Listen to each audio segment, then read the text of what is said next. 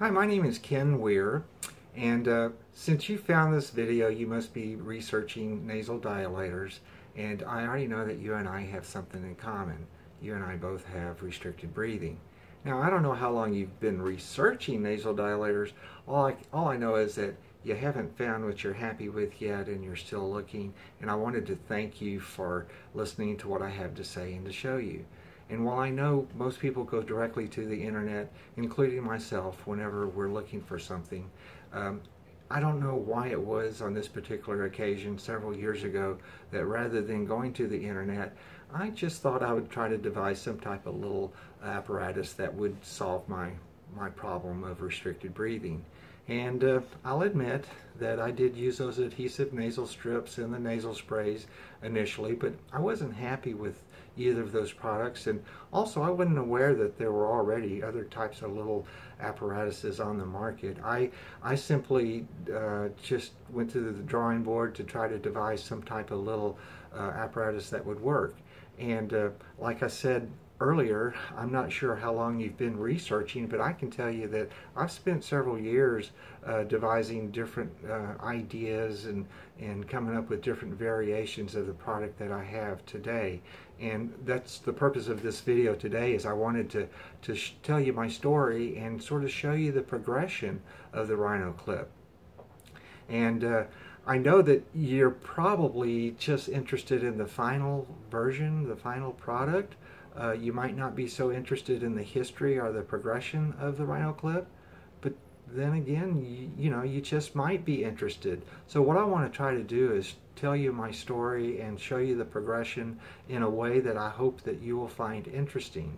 And to begin with, what we're going to do is we're just sort of going to fast forward to the end, just in case you're not really interested in the history and progression, so that you can see the final version as it is today, and you'll also have something to compare it to as I show you the progression and the different funny little versions of the product that we use to get to where it is today. So here is the version 2.0. This is the Rhyno clip. It's an elastic band. You see here on the top it has an adjustment point here. I don't know if you can see that. And then it also has an adjustment point on the bottom. Also has a little slider that goes on the temple, the side of your head. It has a little metal clip that attaches to your nostril. And I don't know if you could see that, but on the end it has a little coiled wire there that makes the contact point on your nostril very comfortable. And here's how you put it on. It's real simple. You put a couple of fingers inside it, put it on top and the back of your head. You slide it forward and attach it to either nostril. Then you pull the back of the band to the back, and then at that point, you can make adjustments while you're wearing it. You can make it tighten it or loosen it, and that's it. It's as simple as that. This is the version 2.0. Now, what I want to do is I want to sort of show you all the funny variations that it took to get to this, and so then you will have my story and you'll see how the Rhyno clip evolved to where it is today. Alright, so now what I want to do is I want to just try to show you the history and progression of the Rhyno clip. And I know some of this is going to look pretty funny, but you try to just bear with me and realize that when you're lying in bed and you just can't breathe, that is a terrible feeling. I think not being able to breathe ranks up there as some of the worst feelings you can experience. So just bear with me in why some of these look a little funny. But one night while I was struggling to breathe, I was thinking, good grief, I just need to have some way to allow air to pass through my nostrils. And the very first idea actually was like a little aquarium hose. I thought, I know it's funny, but when you can't breathe, when you've got a total obstruction, even though this little air hose is little, I'm thinking just anything would be great. I just want to be able to breathe. So I would try pressing this up inside my nostril, and it was a little painful. These have little edges on it. I tried rounding the edges. I tried everything to get it up there, and when I was able to finally get it up there, well, then the air passageway was just too tiny, and it was like breathing through little straws, and also I was concerned about it being dangerous if it were to actually go too far up into the nostril. And so then I came up with just some little black rubber, little flexible rubber hose that I would press inside my nostril, hold it up in there, and it did seem to help. It would hold my nostrils open a little bit, but then these would sort of fall out, one or two, there was nothing holding them in place, and I would spend several mornings trying to search for them in my between the sheets, and sometimes I would lose one of these. And also inhalation, it did help, but when I was exhaling, even though this is a pretty good size hole, it still felt like I was exhaling through a straw.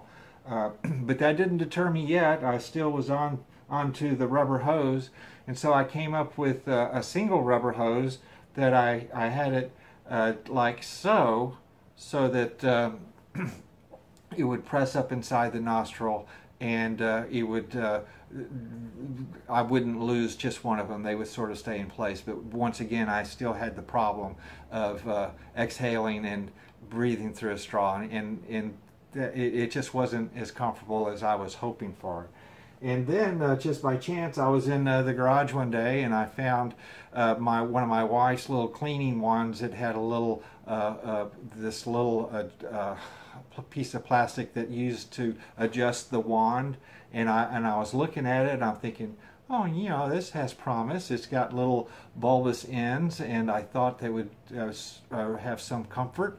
So, and when I would squeeze it, I felt like I could squeeze it, press it inside my nose, and when it opened, I think it would, open my nasal passages. And yeah, it really did. It did work. It opened them tremendously, except it was a little uncomfortable because it was pretty tight, and there was no way on this little piece of plastic. There was no way to adjust it, and plus because this was inside my nostril, it was in front of my nostril. When I exhaled, I could feel my hot breath deflecting, which made it very bothersome and uncomfortable. And so then staying on to that same idea, I thought, well, let me come up with a piece of wire that maybe it's not as adjustable during use, but I thought maybe I could adjust it to a comfort level that it would be comfortable to me, and also had two pieces of wire there to sort of try to make it a little more comfortable. And once again, it did seem to do a little better, but once again, I still had that something in front of your nostril, and when you exhale with anything in front of your nose, you feel your hot breath being deflected. So, sort of went back to the drawing board, and I was thinking, why can't, you just, all I want to do is have my nostrils opened. Why not have a little clip on there and maybe just a piece of string or something holding it open? And so then I started playing with that idea, and that's when I came up with this. It's a little coat hanger clip. I don't know if you could see that. It's a little coat hanger clip and a piece of string, and it would go around my head. And then I had a little adjustment point on it so that I can adjust it to get just the right amount of dilation, which I felt like, hey, maybe we're onto something, because this is accomplishing my goal. When I'm just sitting I'm sitting on the edge of the bed, I could get it to be adjusted perfectly, and I'm thinking, we're onto something now. Except the string is not elastic at all, and when I'm laying on bed, my cheeks would sort of pull it, or sometimes my pillow would get it, and it would have a tendency to, I want to show you, but it would have a tendency to sort of make it feel like a fish hook was pulling me, and so I didn't really like that at all. But also, because of the way that hook was, it also was a little uncomfortable, so I thought, well, maybe still onto the string idea, I came up with another little version that I don't know if you can see that, but these are old. but it was just a double wire, which would seem to make it a little more comfortable. But still, once again, I still had that string, and it had a tendency to make me feel like I was being reeled in by somebody. And then I was just walking across the parking lot one day, and I looked down and I saw a piece of little shock cord. I'm thinking, hey, now we're on to something. Let's do that. I used a little elastic cord, and I went with a different type of clip. This is actually Romex copper wire, because it was very pliable and easy to sort of manipulate and bend. So I put that in, and I made a little coil on the bottom of it, so it made the contact point in the nostril a little more comfortable. And once again, I'm still thinking, you know, we've got something that's working, but this band was so narrow, it had a tendency that it would leave like an indentation in my face that would probably last until mid-morning. One time it seemed like it lasted until almost noon, and people were asking me, what is that? What's that? What's wrong with your face? And so I thought, okay, I'm still on the right track. We've got something that's working. Let's go to maybe a flat elastic band. And then I'm thinking, you know, it would be more appealing if I had maybe a white. So I initially went with the white product. It was white, and it was adjustable. I'm using the same Romex type wire because I'm still just sort of experimenting with different types of products, and tried that. And then I was coming up with different types of adjuster clips on her. These are all homemade prototypes. So this was that version there. I didn't really like, this one doesn't show it as much, but on another white one, because it is reusable and you use it night after night, the oils from your face have a tendency to make this white start looking really dingy yellow. So I thought, let me go back to a black. I went with the black. I went with the thicker wire, and once again we've got that Romex wire. I'm sort of experimenting with different shapes of the hook there, trying to get the comfort as good as possible. And here's my adjusters here. These are homemade adjustment clips, and it's got two, one on either side of the face to adjust. Then, trying to keep this moving along as fast as possible so I can keep your interest.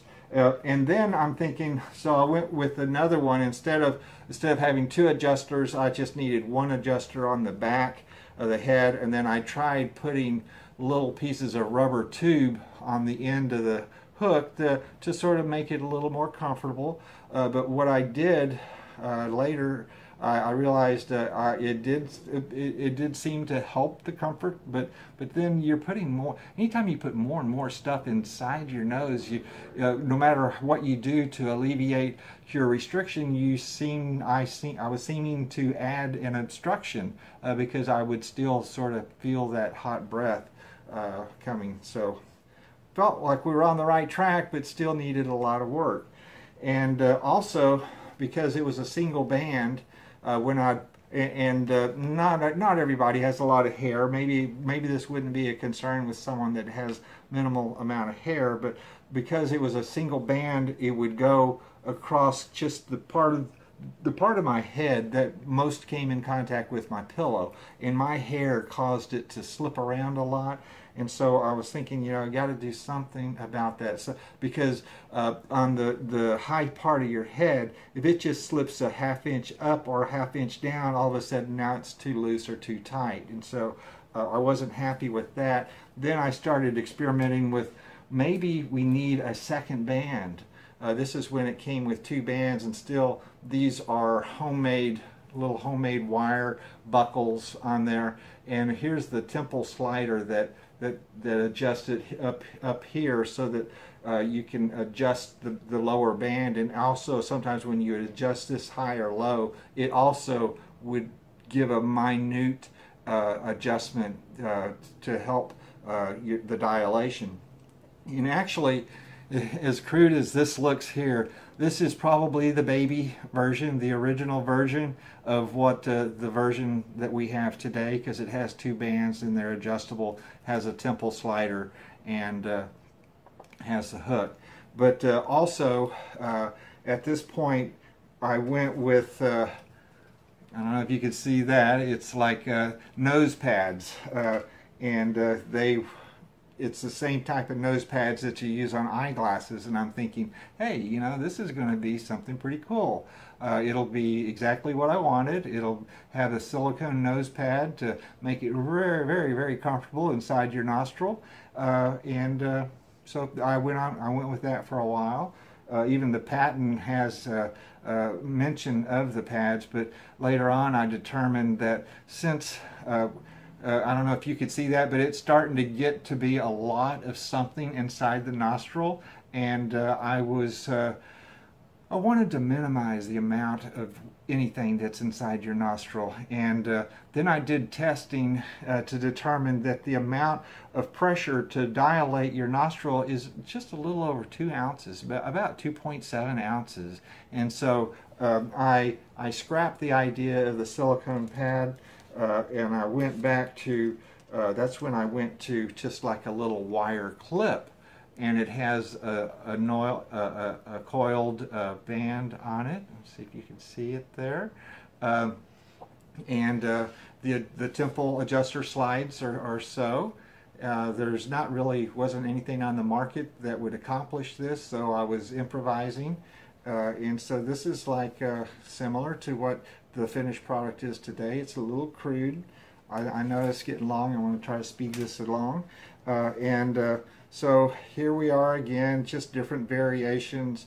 The reason why these tails are long is because they were a working prototype for a while, and as I would adjust them, the longer you use them, the more the elastic would wear out. In future versions, you'll see the adjustment is much different. So now here we're going to a different version here. This has a homemade wire clip.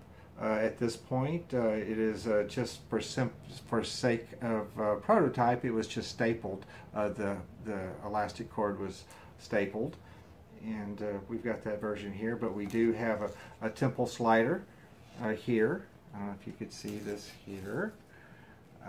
But it was just a regular buckle with a little notch cut in the bottom so that it can accommodate the lower band. And here's like another variation there, just trying to get a little creative with a little blue band. It shows this is the bottom band is adjustable, and once again it's stapled. It's a larger hook. Oh, thought maybe add a little flair to it. Went with a little riveted buckles here on the end, and that's pretty much the only difference here on this clip is the little rivet on it.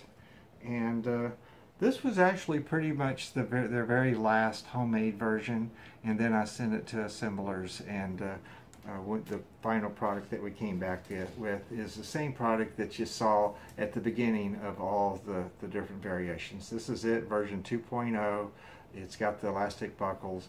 It has a smaller, this is a machined piece of wire. It's not homemade, but it does have the little coiled end on it to make it very comfortable inside your nostril. And this is it. Thank you so much for enduring this long video. I appreciate your interest in the product. We do now have a product that works incredibly. I hope that you will take your interest level to the next level and perhaps purchase one. You're going to love it. If you don't, send it back. We'll send your money back. But anyway, thank you for your time and thank you for watching. I appreciate your interest. Have a great day.